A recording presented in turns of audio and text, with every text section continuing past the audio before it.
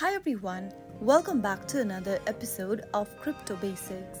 In today's video, we will be guiding you through how to hide tokens on Phantom Wallet application using your iOS device.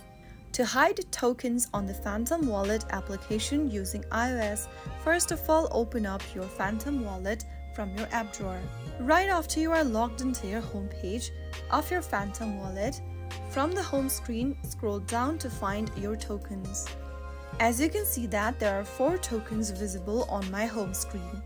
If you want to hide a token from the list, simply tap on Manage Token List button. Toggle off the button right next to the token that you want to hide or remove from the visible list. Simply tap on the toggle button and get back to the home screen, and you will be able to see that a token has now been hidden.